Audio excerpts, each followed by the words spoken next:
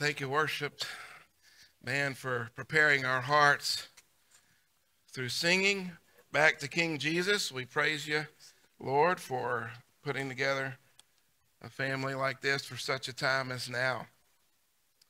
And we're going to continue worship as we are in the Word of God, John chapter 15. And we are making our way through the farewell discourse through the book of John, and we're going to wrap it up here this summer. And then following this particular sermon series through the Gospel of John, we're going to be doing another series called Prayers for Koa. And then we'll have that for a couple of months. There are going to be certain prayers for our church, for our congregation, that we're going to focus on through the Holy Scriptures. And then we're going to do another series in the fall as we seek the Lord's will and the guidance of the Holy Spirit through the inspired Word of God. And what that means is the Bible is relevant to all of life, all of the time, for God's people. And so it doesn't matter where you are, as long as the Word of God is preached faithfully as far as the Holy Scriptures are concerned. And we're in John 15:1 and following. And so far in the Gospel of John, we've learned a lot about King Jesus. These are snapshots of his life and gospel ministry. And along the way, he said some pretty profound things. And in this particular gospel, he said what's called a lot of I am sayings. And so far, we've covered almost all of them until today. We've covered the bread of life. Jesus said, I am the bread of life. And in the Greek, the word is ego eimi. And so if you were to read a Greek version of the Old Testament called the Septuagint, now we're geeking out now.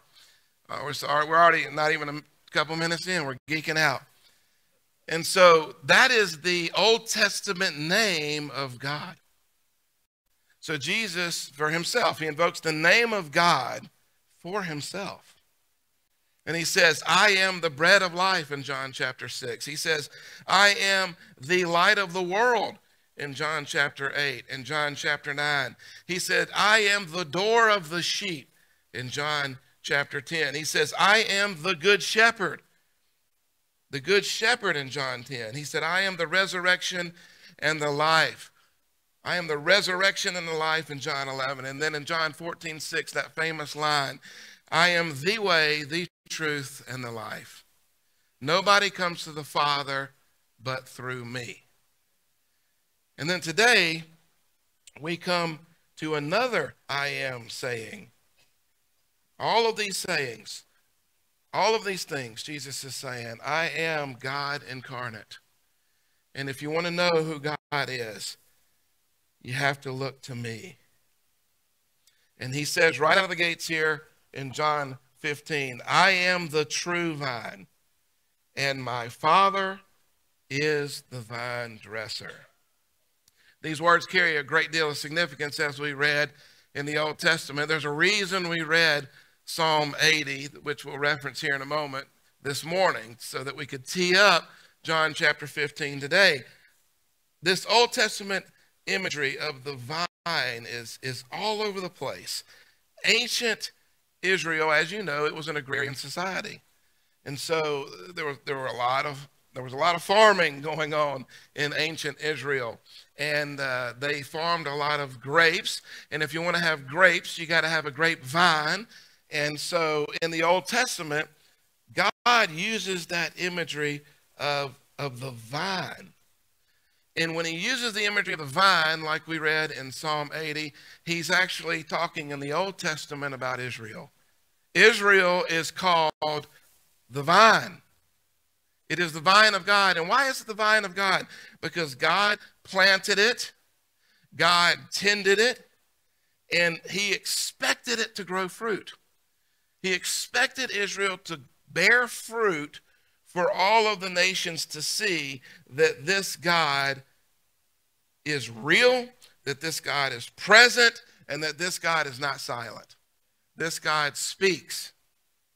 Jesus, fast forward several years, hundreds and hundreds and hundreds of years forward, Jesus shows up and he says, by the way, I am the true vine. I am the true vine. and my Father is the vine dresser. Some of your versions say husbandman, which is perfectly accurate. In other words, Jesus is showing up, and he is saying something so radical that it is going to get him executed. It's going to get him hung on a cross, and the Jews and the Romans will be in cohorts together against him. In other words, he's showing up, and he's saying, I am the true vine of God, and my Father is the vine dresser, i.e., I am the true Israel of God.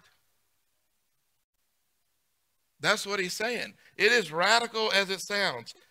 And you know, a lot of evangelicalism, you know, changes over the course of the years. And we just got to go there. I've got to just address a few things quickly just to show you, because I would be a terrible teacher if I didn't teach the Bible. If I didn't use the Bible to teach you a few things. Some of you said, you know, it's a little chilly in here. Would you please warm me up with your sermon? And I said, oh boy, just wait. Just wait. Right out of the gates, it's going to get real warm real fast, and you may get tomatoes and eggs and want to throw them at me. But here's where we got to go with this. So much of the evangelical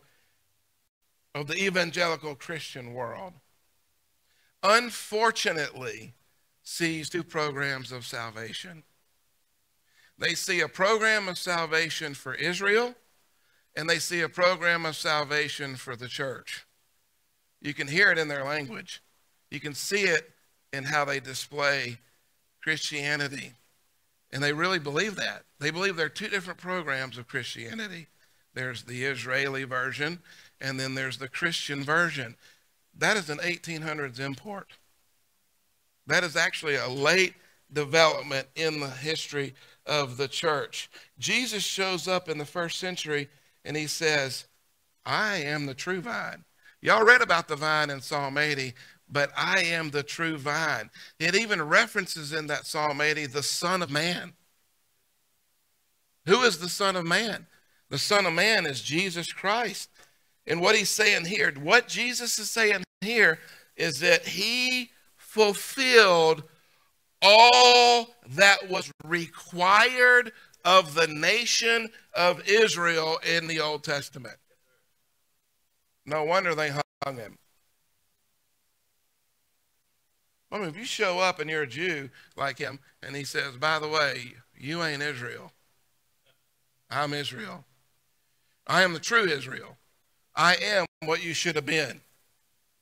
Now, you're obviously blessed. Paul addresses that in Romans 9. Why are they blessed?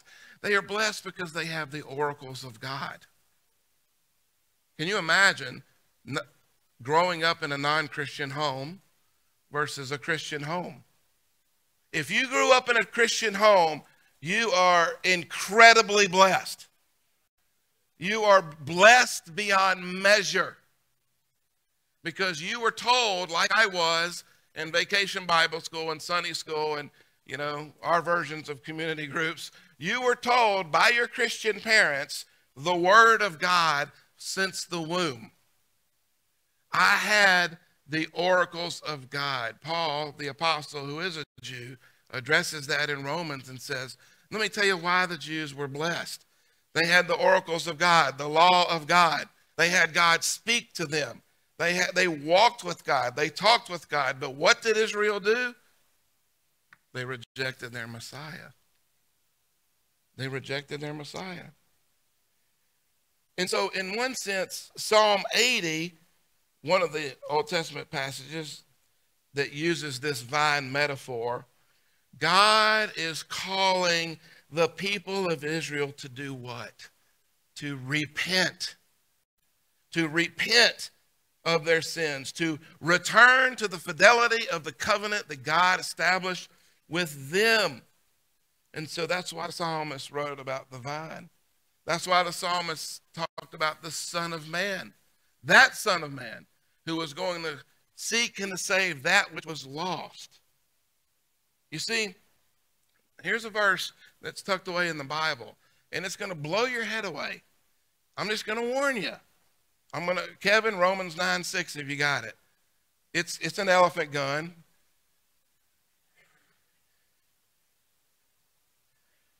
But it is not as though the word of God has failed.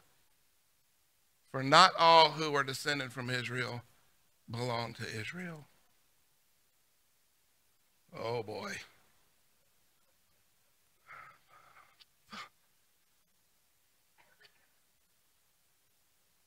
In that passage, the Apostle Paul, a Jew, the Jew who was rising in the ranks,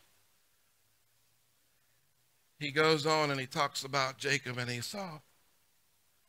Same father, same daddy. And God says what? Jacob have I loved, Esau have I hated. Now that's a big horse pill to swallow, isn't it? That may be one of the most difficult verses to preach and to interpret in all of Scripture. See, something has crept into the church, and something has crept in to ancient Israel. Your blood doesn't save you. But I thought God made a covenant with Israel that he's going to fulfill. Yes, he did. And God, according to the book of Romans, is not slow to answer his promises. The Bible says in 2 Corinthians 1:19-20, all Scripture has its yes and its amen in the Lord Jesus Christ. He fulfilled it. He fulfilled it. I can see your heads are exploding right now. Oh, you're mad at me. Paul also answers the question in Galatians chapter 3, verse 7. Who is it that are the children of Abraham who preceded Moses? Remember that Abraham? He said, I'm going to make your seed as numerous as the sands of the beach and the stars of the sky. Paul begs the question. He says, who are the sons of Abraham? Who are they? And he's saying this, it is those of faith who are the sons of Abraham. Just a direct quote, black and white. Look it up in the Greek. Look it up in the English. Look it up in the Dutch. Look it up in Mandarin. Am I trying to be a smart aleck? No. What I'm trying to show you, and what I've been preaching for years, is that the glory of God is made manifest in the face of Jesus Christ. And he is not going to be robbed of his glory. He is not going to be robbed of his glory. What this is saying, it's called the scandal of the cross. It is the scandal of the cross. What this is saying is that, let's do a poll. How many of you are Jewish? How many of you are afraid to, not afraid to admit it right now? If you're Jewish, we love you. The Bible says to pray for Israel, and we will pray for Israel. But there are not a lot of Jewish people here today. I see some Hispanics. I see some Asian folks. I see some white folks. What this means is that if you are in Jesus Christ, you are a son or daughter of Abraham, and therefore Moses and Isaac and Jacob, and therefore you are more Jewish than most Jews. Wow. Now they're ready to fire me. This is not something that's meant to hurt. This is not something that is meant to be mean. The psalmist, as well as John the Apostle, who's Jewish, by the way, they are calling us to repent and to believe and be attached to the true vine of Israel, which is the Lord Jesus Christ. And he will not be robbed of his glory. The psalmist first calls for God to return to his people. Did you see that in Psalm 80 when he was saying, please return to us. Please return to us. Please return to us. Restore to us. Restore to us. Restore to us. And hundreds of years later, this Jewish carpenter shows up named Jesus from Nazareth, And John the Apostle said what? And we beheld his glory. Glory as of the only begotten of the Father, full of grace and truth. The vine has indeed showed up. And his name is Jesus. And here's what John says about this. In John chapter 1. But to all who did receive him. Who is him? I know that's bad English, but who is him? Jesus Christ. Who believed in his name. Who is that? Jesus. He, that's God, gave the right to become children of God, who were born not of blood, nor of the will of the flesh, nor of the will of man, but of God. Your blood doesn't save you. It never saved you. It never saved you. You see, they had that birthright. They had that Jewish birthright, didn't they? And man, they were so close to God. But sometimes you can be so close to God, you miss it. Because what happens is, as I said before, people in the South, especially in the United States, we have just enough Jesus to be inoculated against him like a vaccine. We got just enough to be inoculated. Remember the COVID shot? Remember that? We got just enough Jesus to be inoculated against him. Just like them. The more things change, the more they stay the same. It's true. So Jesus shows up and he says, I am the true vine. I am the Son of Man. And see, what's beautiful about this is the Father is the vine dresser. He owned the vineyard. It is God's vineyard. And God was responsible for the care. Some of you are great. Some of you got a green thumb. And y'all are great agrarians. And you could just throw a seed in the ground and there's like 45 tomatoes. The rest of us, we throw it in the ground and it kills it. I tell my in-laws, I say, listen, I'm a better fisher of men than fish. I can guarantee you that. I cannot catch fish. I catch a lot of rocks in that river.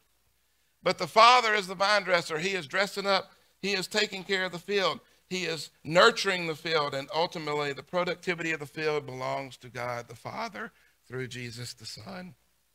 Christ was the vine because he was the fulfillment of Israel. Some people will tell you, they'll say, oh, that sounds like replacement theology. The church is replacing the church. That is tomfoolery. That is ridiculous. You believe the church replaces Israel? No. We believe in fulfillment theology. Jesus Christ fulfilled all that he was to do. And therefore, we are the branch that is grafted on to Israel, the church. That's what a beautiful picture of God's plan for the world. And so let me do a little side note. I got to give you a free one. So here's the deal. This is not good. So right now in the news, Pastor Hat coming on, as if I haven't been pastoring right here.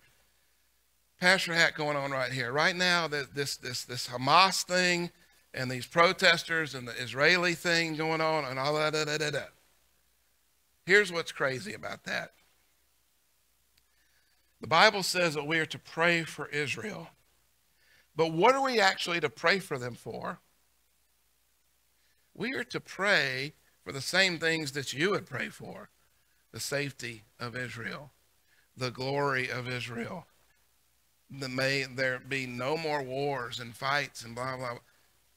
But what are we really to pray for?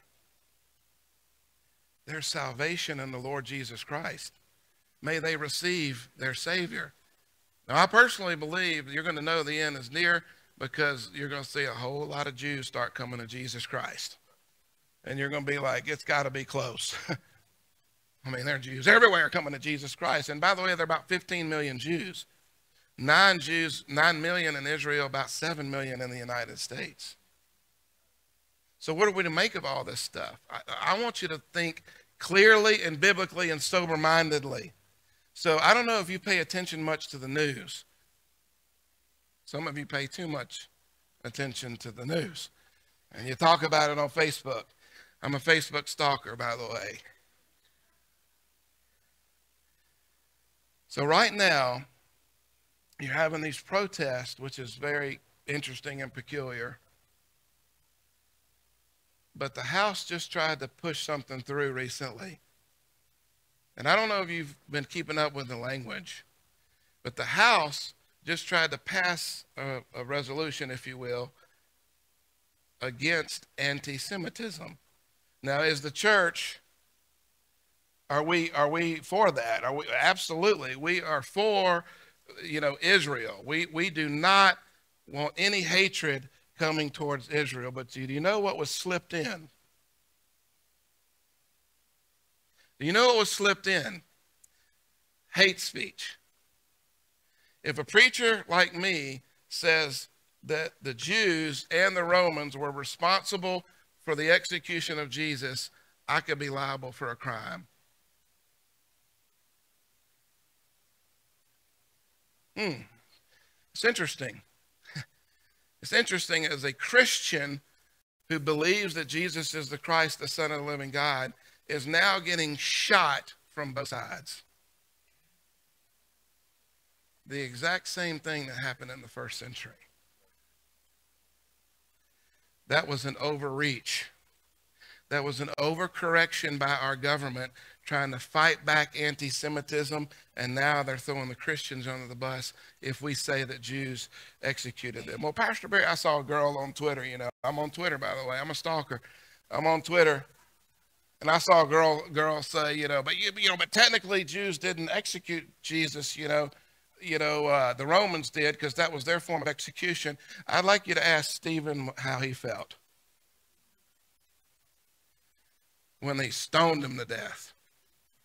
They were at least complicit in the execution of Jesus. That's why the Apostle Peter, when at Pentecost, can preach to 3,000 people and say, by the way, it was predestined before the foundation of the world that Jesus would die on the cross, but by the way, it's your fault.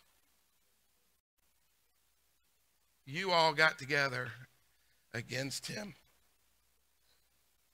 So Christian, you have to think sober-mindedly. That doesn't make me smarter than you. That doesn't make me better than you, but know what you're voting for.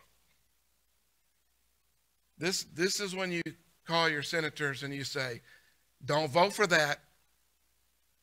Don't vote for that, because now you're throwing every Christian minister in the country under the bus, because you just included all of us as being anti-Semitic. We couldn't be more pro-Jew than anybody else in the world. Our Savior is Jewish. The Savior of the world is Jewish. So we've got to start thinking clearly and not just latch on to the emotion of the moment. The reality is this. If you stand up for Jesus as the Lord God, Messiah, Son of God, Son of Man, you will be shot from both sides. But there's nothing more glorious than standing up for King Jesus, who said, if you are not afraid to profess me before the world, I am not afraid to profess you before my Father. Welcome home, son. Welcome home, daughter. That is the position of the church. Do we believe in self-defense? Absolutely. Do we believe in just war theory according to Romans 13, 16, you name it? Absolutely. Everybody should have a right to defend their own family. But be careful what you vote for. Be careful how you think as a Christian. That was a massive, massive overreach by our Congress. And so it's my job as a shepherd to warn you about that and to say, be sober-minded and think about it. Enough of the rant. You ready for more? Some of you are steaming mad. Oh, man. I got wrestling sons. Watch out. They will defend me. Bible says in verse 2, every branch in me that does not bear fruit, he takes away. And every branch that does bear fruit, he prunes that it may bear more fruit. As Christians, as his disciples, we are to be fruitful and be productive. I hear a lot of times where people just kind of, after they get saved, they just kind of sit on their backside and don't do anything for the Lord. And, Dietrich Bonhoeffer would have called that cheap grace. He would have said, the grace of Christ is so costly that it demands my life, that I lay down my life for him. And so as Christians, do we just kind of sit back and wait? That's what the Thessalonians did. Remember the Thessalonians? They were looking at the sky for the rapture. It's hilarious. To me, it's funny. And we can laugh because they're dead. They don't know. They don't know we're laughing at them. But it's funny. They quit their jobs. They literally were looking for like the blood moons and the rapture attack. I call that rapture attack. And if you get the mark of the beast card, you lose. It's they quit their jobs. And Paul said, what are you doing? Don't quit your jobs. You got to keep working. You got to keep making disciples. You got to keep, grinding, as the kids say in sports. You got to keep working, man. You got to keep reaching people, making disciples, reaching the nations. You can't just get your lawn chair out like every day is an eclipse day and put your glasses on and just drink your tea and just complain about everything in the world. You got to get busy. You got to get active. And so there's an old saying here. We must see that while we are justified by faith, apart from works, we are justified by faith unto works. Let me say it again. While we are justified by faith, apart from works, we are justified by faith unto works. That faith in Jesus causes you to work, to get active. Capitalism, and my favorite movie is Rocky IV. So don't you dare say I hate my country. My dad served in the military police. I was about to be in the Navy as a lieutenant commander. Then little kidney stones sent me here to start this church. But anyway, that's just the way it works. I love this country, but capitalism didn't invent hard work. God did. God did. God said in the garden that you're going to work, you're going to till, and then here come the weeds after sin. That's why you hate work, because of sin, the curse. And so working is a mandate of Christ. But what he's saying here in verses 3, 4, and 5, already you are clean because of the word that I've spoken to you guys. Abide in me and I in you, as the branch cannot bear fruit by itself unless it abides in the vine. Neither can you unless you abide in me. I am the vine, you are the branches. Whoever abides in me and I in him, he it is that bears much fruit. For apart from me, you can do nothing. Nothing. The same Spirit that wrought regeneration in your heart is the same one who's going to sanctify you. You say, Pastor Barry, I don't have the willpower. I don't have the stuff, the moxie, the skills, the giftings, I know you don't. Neither do I.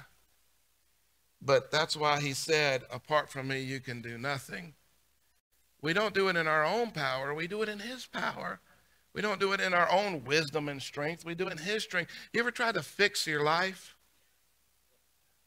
You've ever tried to fix a bad situation in your life? You often make it worse, right? You try to manipulate the controls of your life, and then you do it outside the power of Jesus Christ, the Holy Spirit, and boom, everything's messed up. Jesus knows that, and he says, apart from me, you can do nothing, but in him, you can bear much fruit. Now, this certainly means the fruit of the Spirit in Galatians, but this actually happened before the book of Galatians. So it actually means there's a broader definition of fruit here. It's all that the Lord would have you to do according to his will. The Bible talks about the silversmith. The Bible talks about carpenters. The Bible talks, Luke is a doctor, by the way. And so the fruit of the Spirit is that Galatians 5:22 list. Love, joy, peace, patience, kindness, goodness, gentleness, faithfulness, self-control. All those things. Did I leave one out? One of you will let me know after I know. So it's a broader thing. Whatever the Lord have you to do. If you are to be a faithful teacher in Christ, be a faithful teacher. Faithful mama, faithful leader, faithful accountant, faithful doctor, faithful, you name it. He's got all kinds of things for us to do in the Lord Jesus Christ. But he gives us a warning here. And he says, every branch in me that doesn't bear fruit, he takes away. And every branch that bears fruit, he prunes. So in the Greek, that's in verse 2, that's a little bit of a play on words. So the word is ario, and that means to be cut off. But those who bear fruit, they receive kathario, which that's where we get our word catharsis from, which means a cleansing, a pruning. So there's a little bit of a play on words here. In other words, God is saying everybody is going to get cut one way or another. You're either going to get cut off or you're going to get pruned. If you are in Christ, you will be pruned and bear much fruit. You'll be purified. You'll be cleansed. If you are not in Christ, you will be cut off. And you got to be thinking about the husbandman, the vine dresser, the father. You know, that's what a vine dresser does. He goes down the aisle between the grapes, between the vines, and he looks at his product. And he says, maybe these leaves need to be pruned a little bit. These dead leaves need to be peeled off. And my wife is like a really extraordinary gardener regarding flowers. I mean, our yard right now, in about a week or two, is going to look like Mr. Miyagi's backyard in Karate Kid. I mean, we got the fountains, we've got the flowers, we got the bugs, we got it all. You know, I mean, the only thing we're missing is a dojo, and I want that badly so I can get in there and do some crane kicks. But you know, that's what you do with dead flowers, right? You take the petals off, you cut the dead part off. You can often uproot one and put it in better soil. And this is what the Bible talks about with regard to the parable of the soils, right? Some bear fruit, and it's kind of temporary. And you know, the birds come and the sun scorches and, you know, the weeds choke it out. But the ones that bear fruit, you know, 100, 1,000, 10,000, 5,000, 30,000, 100,000 fold, I'm ad-libbing there. That is of the Lord. Because he who began a good work in you is faithful and just to complete it until the day of Jesus Christ. Isn't it awesome that God wants to cleanse you? I mean, that'd be a horrible thing if God, like if you got saved and God says, well, you're on your own now. Good luck. I'm going to leave you to yourself. I'm going to leave you by yourself. No, the Lord says, I'm going to prune you. I'm going to cleanse you, purify you. I'm going to take care of you the rest of your life. Don't think for 1 second that it was you taking care of yourself all of these days. The Lord sustains you. The Bible says your very next breath comes from him. He upholds all things by the word of his power. That's our King. That's our Savior. And he loves us enough to cleanse us. You see, a lot of people think that coming in Christ, they don't want to change. I got to drop this vice. I got to start doing some new things. I got to be with those crazy church people. I don't want to be over there. But what they don't realize, you know, they'll say, well, God loves me just the way I am. He does love you just the way you are. But he doesn't want you to stay that way. He doesn't want to keep you that way. He wants you to grow as a Christian. You know, there are such things as baby Christians. That's why Paul talks about feeding on the meat. Don't just drink milk the rest of your life as a Christian. You need to chew on the meat. You need to graduate to greater things here, you know. Now, some people look at this and they say, well, this seems to me that a person, can lose their salvation, that they're part of it, and now they're not part of it. Now they're thrown into the fire. But remember what Luke said in 8:13.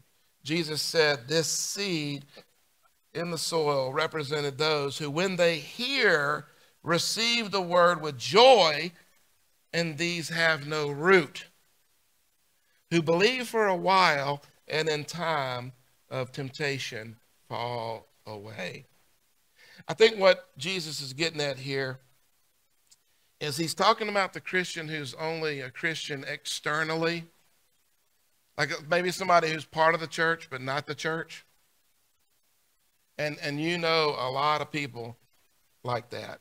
I know a lot of people like that. I hear this, a lot in the church. And here's another teaching moment. I told you you're going to warm up, and we're just getting started. This is crazy. I was asked once by somebody, well, Pastor Barry, I pray the sinner's prayer.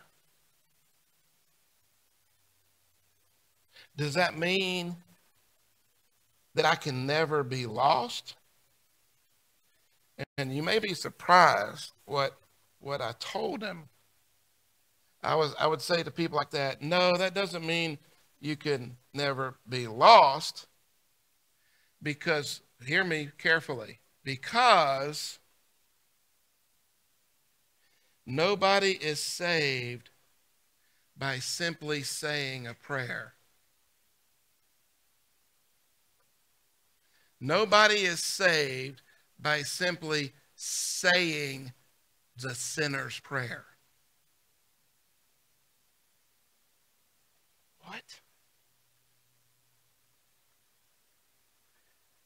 Nobody is saved by simply saying the sinner's prayer unless you have prayed in true faith in the Lord Jesus Christ.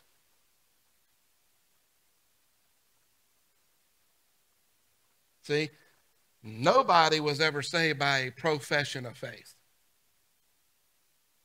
but a possession of faith. Judas Iscariot, folks. Judas Iscariot. Boy, that brother had a nice profession of faith.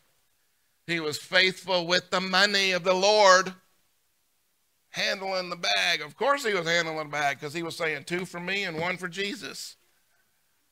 2 in my pocket, 1 for him. What actually saves you? It is faith in the Lord Jesus Christ. Faith in the Lord Jesus Christ. I can tell you, I don't remember what I prayed as an 11-year-old, but I can tell you right now, I surrendered my life to Jesus in faith on that day. I did not believe it was a magic prayer. I didn't believe, our church had green carpet. What color did y'all have? Yellow, that 70s retro yellow, that red. Remember that blood red stuff? I mean, you talk about people getting saved, reminding them of hell. And so they were like, I'm getting saved. I don't remember what I prayed except for, Lord, save me from my sin. Save me from hell. Lord, come into my life, be my Lord and Savior. Save me. Well, Pastor Barry, no. Church membership doesn't save you. We get to be members. Non-membership doesn't save you. You get to be members. See, we're part of the church because this is where the central work of the Lord Jesus Christ happens. This is like an epicenter, right? The church is an epicenter. It's a hospital for sick people. It is a military place for training. It is an educational place for learning in the Lord Jesus Christ. It is so many things the church is. It is the bride of Christ. And nobody talks about mama. That's just the way it works with the Lord. And Jesus says, you need to believe in him. Produce much fruit. The good news is, he says to these folks, you're already clean because of the word which I've spoken to you. So therefore, abide in me. And I got to tell you this, what he's saying there is there are degrees of growth. I mean, can we just kind of just call a spade, as my mother-in-law likes to say? Anybody ever heard her say that in Bible study? And all the women are like, yeah, amen. She does this with her hand. She chops. Chop, chop. We call her Pearl because she drops pearls. Right, Opa? She drops pearls. And she chops, right, Opa? But we got to call a spade a spade. There are more mature Christians. There are mature Christians and immature Christians. That's why we have to grow. I mean, some people, it baffles me that some people like want to go back to high school. That's like purgatory for Christians or something. Like, I don't want to go back to high school. I mean, I had a good high school experience, but man, I do not want to go back to high school. Do you want to go back to high school? Some people live like they want to go back to high school or junior high. I mean, some adults argue like junior high kids. All you got to do is look on Facebook. And I mean, it sounds braggadocio, but it's just preacher talk to saying we got to grow in the Lord. We've got to mature in the Lord, take advantage of the means of grace that God has given us. And you know, you're going to hear it here in Mountain Home especially. There we go. Now you can hear me now. You're going to hear it in Mountain Home. I can worship God in the woods, Brother Barry. I can worship God on the lake. Yes, you can. But I like the illustration of an old preacher once who said, you know, you can be a Christian apart from the church and out on the lake in that sense. He said, but hey, do you mind coming over here with me real quick while I cook these burgers? And he was cooking the burgers, and he took a coal from the middle, and he put it to the corner of the grill. And he said, you see that coal right there? When it was in the center and the epicenter of God's will there, it was white hot. It was white hot. But you as a Lone Ranger Christian are over here on the side, and if you put that coal on the side, you're going to get nice and cold, and eventually you're going to be useless. That coal is going to be useless. So you need to get back into the center of that thing and get white hot for the Lord Jesus Christ in the epicenter of his family called the church. And I think the old boy got the idea. And then John goes on to say, if anyone does not abide in me, in 6, he is thrown away like a branch and withers, and the branches are gathered, thrown into the fire, burned. If you abide in me and my words abide in you, ask whatever you wish, and it will be done for you. By this my Father is glorified, that you bear much fruit, and so prove to be my disciples. As the Father has loved me, so have I loved you. Abide in my love. If you keep my commandments, you will abide in my love, just as I have kept my Father's commandments and abide in his love. These things I have spoken to you, that my joy may be in you, and that your joy may be full.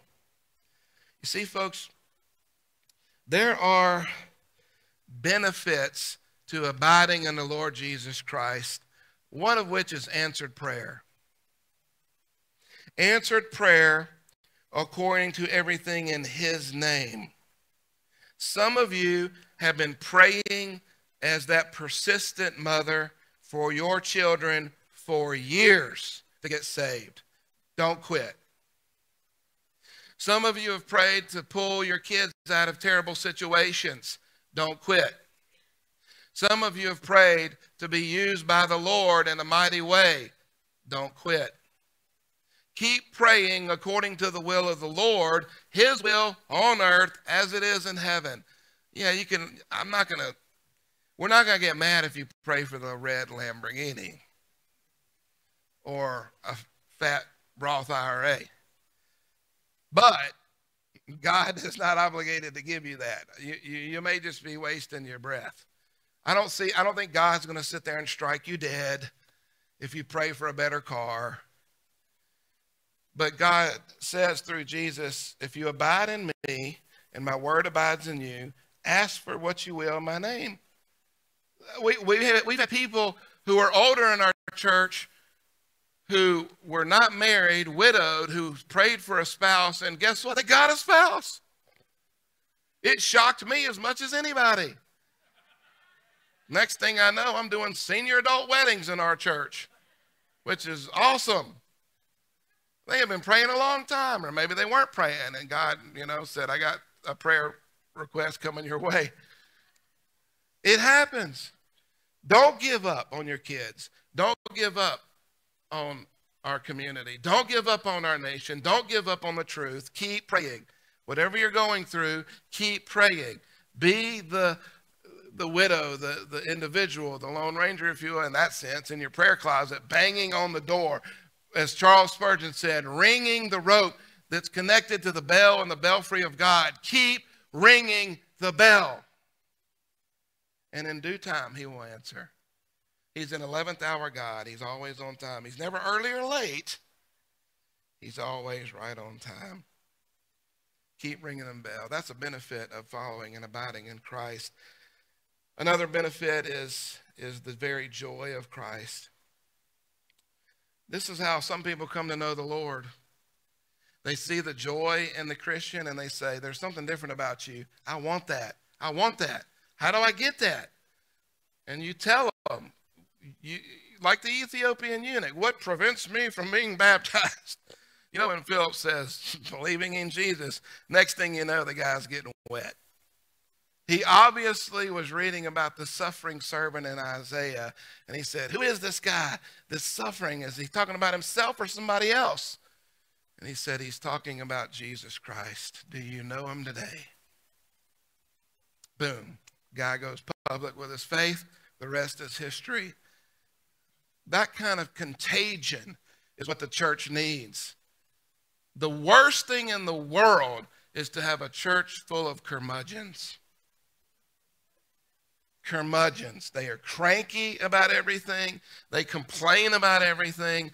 They argue about everything. They think it's their way or the highway. They think this is my church. And I'm thinking, you don't know your Bible very well. This is Jesus' church first. This is Jesus' church first, and you're second. You're grafted in by grace. You made it by the skin of the cross.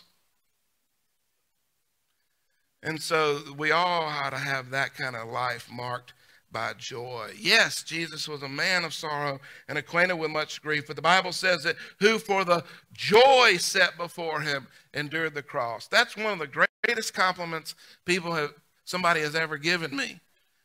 Not that you're the best preacher, not that you're the most eloquent, not that you're most intelligent or theological, blah, blah, blah. The greatest thing someone has said to me is, man, you got a lot of joy in Christ, don't you? And I do. I have a lot of sorrow as well. It's a mixed bag. But the joy of the Lord is my strength. We got to get back to that, as Martin Lloyd-Jones says. And we got to love the Lord with that kind of joy. But he also says we got to love one another. In 12 and following, I didn't want to cover this, but this is my commandment, that you love one another as I have loved you. Greater love has no one than this, that someone lay down his life for his friends. You're my friends if you do what I command you. No longer do I call you servants, for the servant does not know what his master is doing, but I have called you friends, for all that I have heard from my Father I have made known to you. You did not choose me, but I chose you and appointed you that you should go and bear fruit, and that your fruit should abide, so that whatever you ask the Father in my name, he may give it to you. These things I commanded you, so that you will love one another.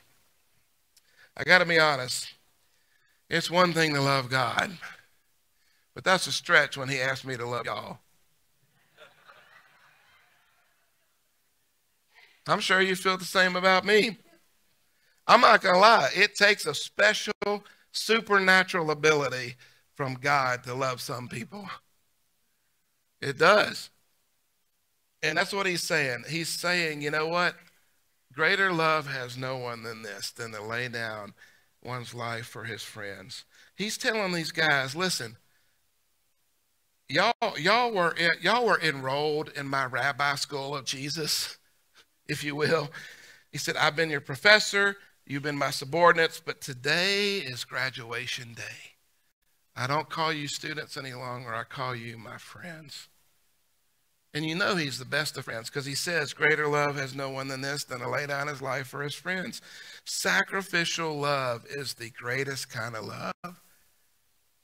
It's the mother that jumps on the alligator and bites his eye when the gator grabs the baby and tries to take the baby into the lake while the dad's looking for the shotgun. It's the dad that jumps in front of the Mack truck and grabs the kid and yanks their arm, and it hurts the arm to get yanked, but he saves the kid's life from getting smacked by the truck. Greater love has no one than to lay down his life for his friends. And boy, Jesus demonstrated that, dying on the cross, being buried and risen again. A lot of you were around. Remember old Chuck Colson, Prison Ministries? Charles Colson was speaking at an Ivy League school, and it's funny because they were boycotting him when he was speaking. And this person interrupted his speech, and they looked at him and they yelled at him, Chuck Colson, and they said, "How could you have defended Richard Nixon?" And Chuck Colson said, "I defended him because he was my friend." He was my friend. And boy, the room got quiet after that. Because that's what a true friend does. A true friend lays down their life for others. A true friend cries with others when they need to cry. A true friend mourns with others when others mourn. A true friend rejoices when others rejoice. When your kids win, I win. When you win, I win. When you lose, I lose. When you mourn, I mourn. That's how it's supposed to be as Christians. Boy, can you imagine a movement like that in Mountain Home? Where people actually loved each other? Where people actually, held the line for truth for sure. I think I've given you some pretty good truth, hardcore truth today. But they know that you love them and you care about them. And there is a reciprocal effect here. Jesus says, let me tell you why and how this is even possible. He said, because you didn't choose me. It's not like God said, I really need those people on my team. I really need these people in my family because I'm just so lonely. For some reason, I believed that as a kid.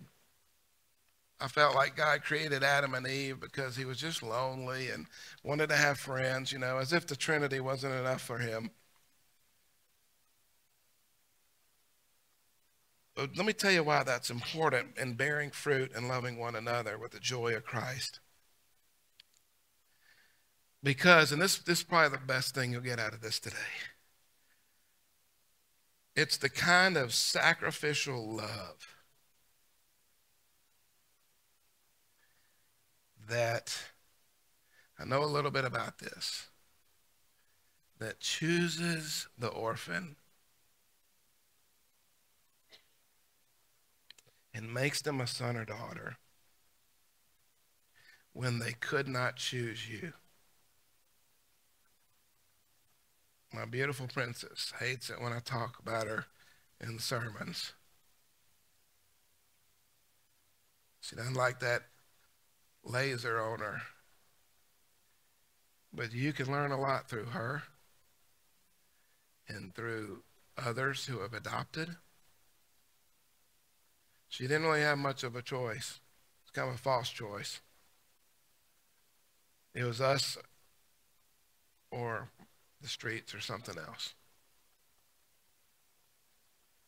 You see, this is the kind of love that Ezekiel talks about that sees the individual, the child in the field, muddied up, broken, beaten, abused.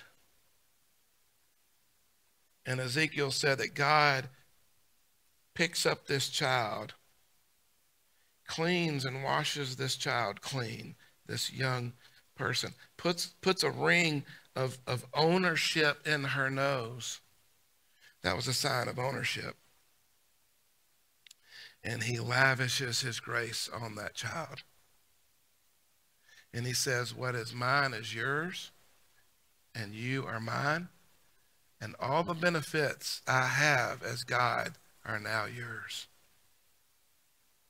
I'm going to open up the cauldron of heaven and do exceedingly abundantly more than you could ask or imagine. That is sacrificial love. Jesus taking the hit and giving you all of his benefits as the true vine of Israel, so that you could grow and bear fruit as the vine dresser lavishes his grace on you and prunes you and beautifies you over your Christian life. This is the God who has called us out of darkness into his marvelous light, according to the kind will of the Father, through the Son and the Spirit of Christ, the kind of love that gives birth to a new family. A new family. You don't have to be Hezbollah. You don't have to be Hamas. You don't have to be Israeli. You have to be in Christ. And there are going to be so many people and so many different kinds of people in heaven. As far as the eye can see, you're not going to be able to comprehend it. It's going to be the most wildly diverse family ever in heaven. Do you know him that way? Let's pray. Father God, we come to you this morning ready to sing back some songs to you, to give our tithes and offerings.